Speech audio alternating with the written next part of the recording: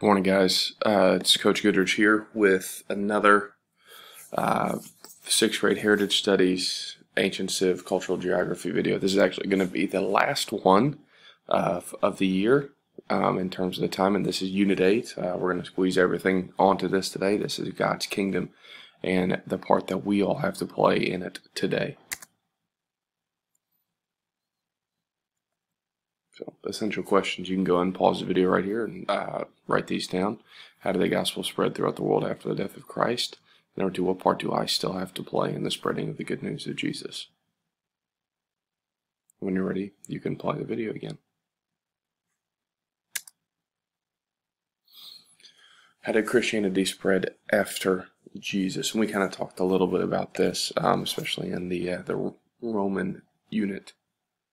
With the disciples or the apostles. So the gospel spread throughout the Middle Eastern and Roman world by Jesus' disciples and missionaries in the time period following Jesus' death. And from that time, it grew from being Jesus and his disciples to including lots of other people, still heavily persecuted, obviously, at that time. Paul, Peter, James, John, etc. brought the good news to several different parts of the known world. If you go and you start doing more research on the different apostles in particular, you get to see that some of them went to different parts of Asia, like India. Some of them went to Africa. Some of them stayed in the Middle East. Some of them went to Greece. Some of them went to Italy, in the surrounding areas like that. This legacy of mission work, both at home and abroad, is still our mission as Christians today, and that's a big talking point. You don't have to be a missionary only in places that are far away from here. You can be a missionary here in your home, in your community. And we take that from the Great Commission, Matthew 28:16 through 20. That's Paul writing some of the letters. So let's go to some of the specific places that this happened. So Egypt and Africa. Egypt may have been evangelized as early on as by the Apostle Mark, and Alexandria was an important early city for Christianity. It housed a huge library there with a lot of Christian manuscripts and tomes before its untimely destruction. Athanasius was another important Egyptian Christian leader, even when he was persecuted for his beliefs. Central and Southern Africa remain predominantly Christian today, thanks heavily to missionary work like the Moffat family, Robert and Mary. And now Christianity is growing faster in Africa every year than in Europe or North America. So a lot of hopeful signs coming from that region.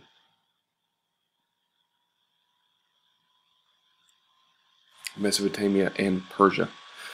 God can use people or nations that refuse to recognize him as Lord. He's done that a lot throughout history. For example, he used the Assyrians and the Chaldeans to subdue the Israelites when they disobeyed him. And he used specific rulers such as Nebuchadnezzar, Esther, and Artaxerxes to showcase his power and plan.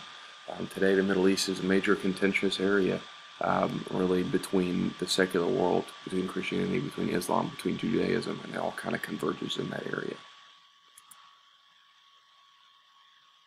Like in Jerusalem, you had some of the most famous mosques in the world right in front of the Western or Wailing Wall, and churches right around the corner, and they're all kind of in that area together.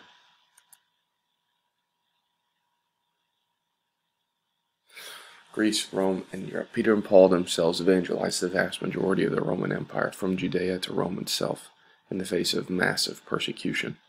With the Edict of Milan passing in 313 AD, Constantine halted the persecution of believers and allowed Christianity for the first time to grow out in the open. In 1517, 1200 years later, Martin Luther started the Protestant Reformation with his 95 Theses, defense of personal faith and salvation in Christ. And now the Christian community, in terms of its theology, is divided between Roman Catholicism, Eastern Orthodoxy, and Protestantism.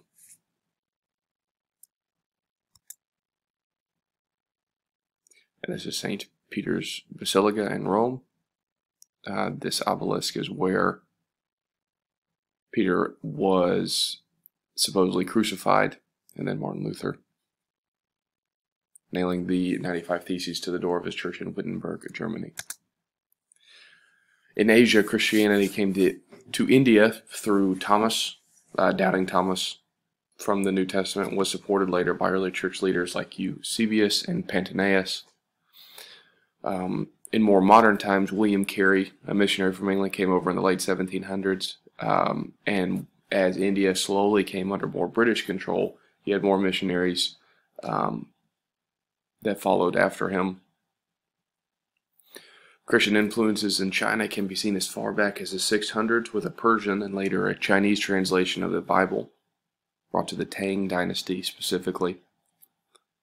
By the 18th century, missionaries like Hudson Taylor and Robert Morrison brought the gospel until the Boxer Rebellion in 1899 forced out many Christians.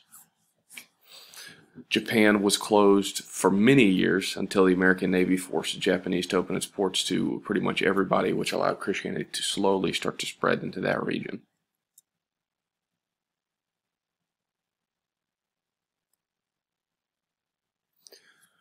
In Latin America, Christianity spread in Central and South America with the Spanish conquistadors as they moved their way through the continent. More recently, more and more immigrants have moved to these regions, bringing with them more denominations of Christianity. And both the British Bible Society and the American Bible Society helped translate the Bible into Spanish and Portuguese, along with sending more and more missionaries into those regions. And those are still two of the predominant Christian organizations in the world today. So what does this mean for you? What does it mean for me? Matthew 13:31 through 32, the parable of the mustard seed. Jesus says, with faith the size of a mustard seed, we can move mountains, we can do anything. And that's kind of how the kingdom of God started off, is very, very, very small in a very isolated part of the world, but now has grown to over 2 billion nominal followers throughout the world. What am I specifically called to do? And I think this is a simplistic version, but breaking it down as easy as I can. Personal salvation, saved by grace through faith. Intentional discipleship, to read, pray, fellowship with other believers. And then mission work, both in your community and abroad. Like we talked about earlier, you don't have to go halfway around the world to do mission work. There's plenty to be done here to spread the gospel. Alright guys, I know this was a short little video, but here's your mini quiz. Get ready. This will be posted on Google Classroom as well, so you can transcribe your answers there for your grade. And congratulations guys, this was your last little section of notes for the year. Very proud of you, and I look forward to discussing this with you further in class very soon.